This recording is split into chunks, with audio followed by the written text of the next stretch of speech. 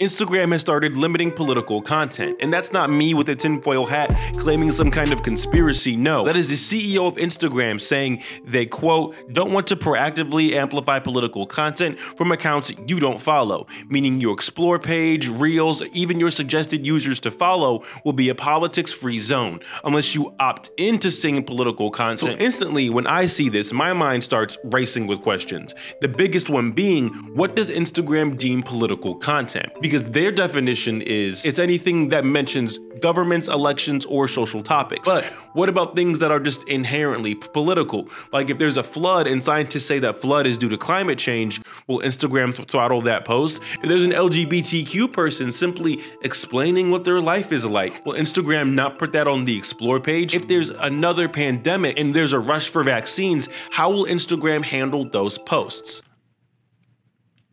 TBD, I guess.